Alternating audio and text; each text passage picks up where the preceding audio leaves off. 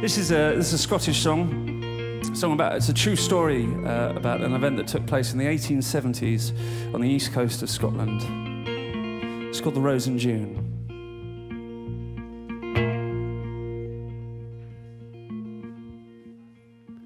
On the rocky coast of Scotland,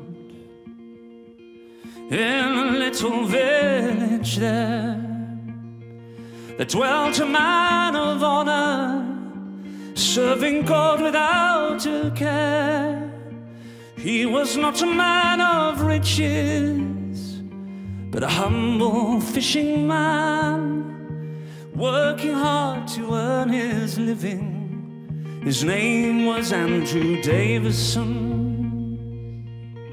He was the master of a vessel, and he claimed her as his own.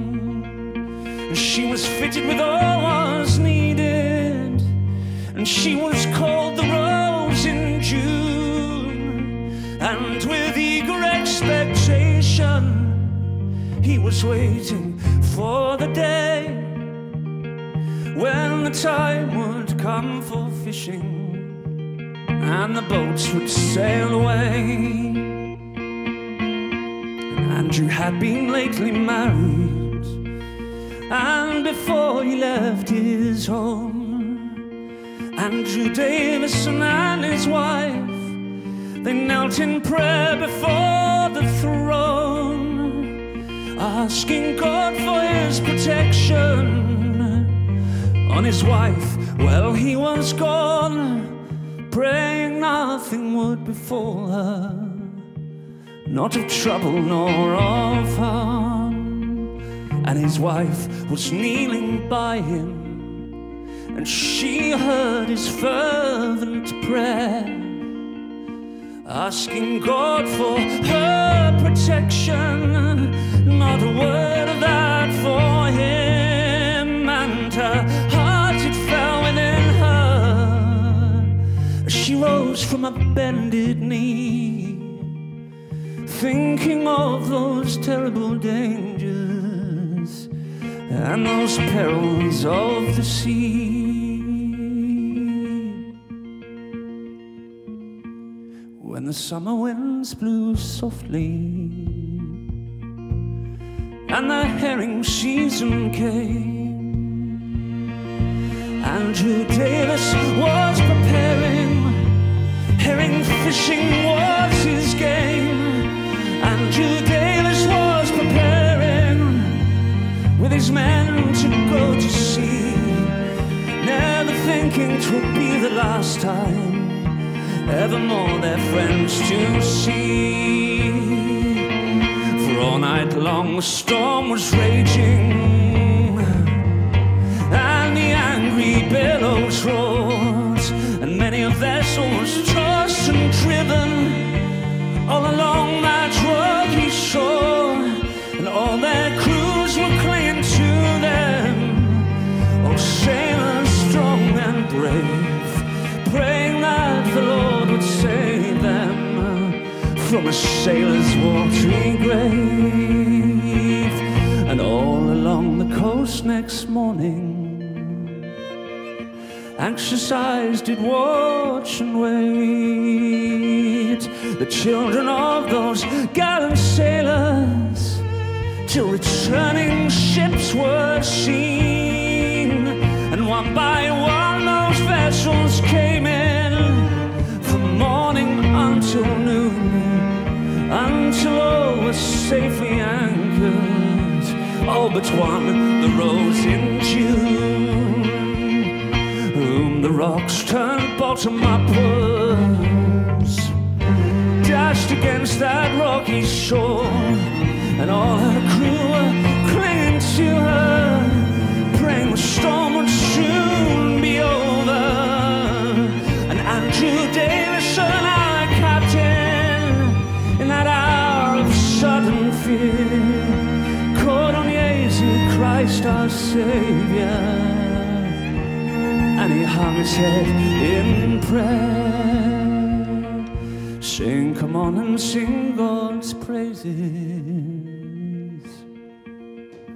And at last they all began. Dearest Jesus, I am dying.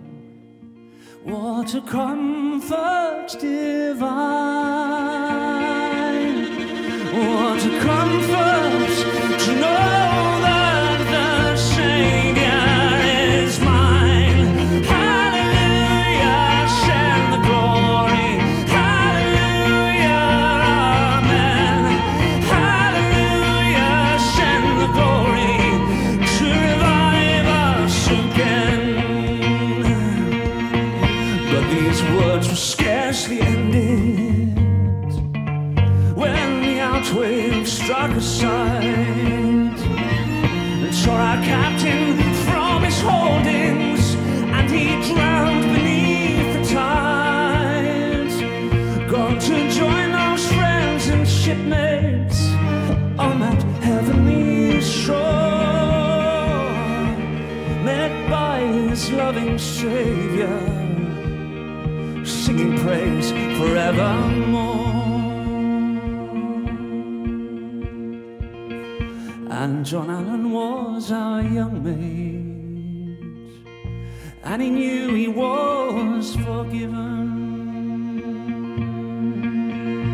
Let us keep on with our singing, lads.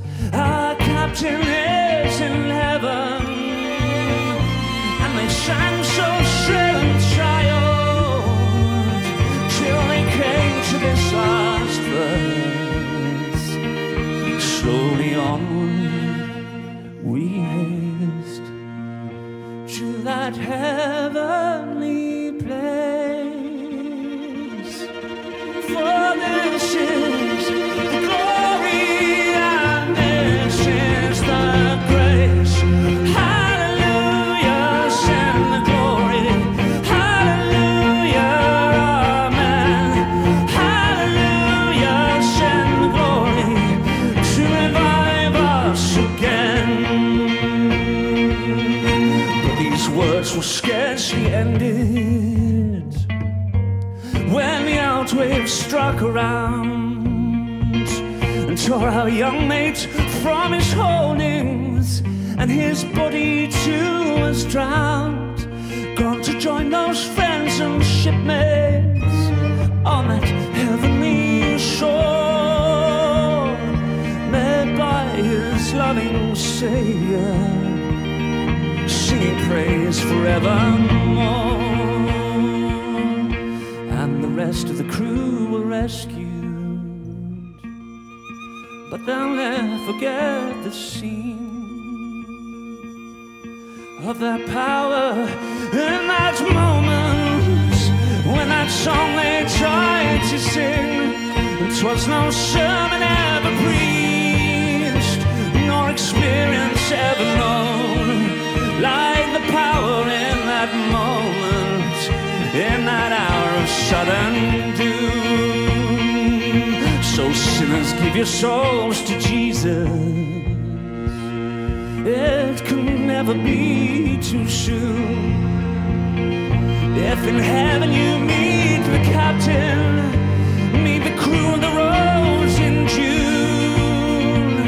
Oh sinners, give your souls to Jesus. It can never be too soon.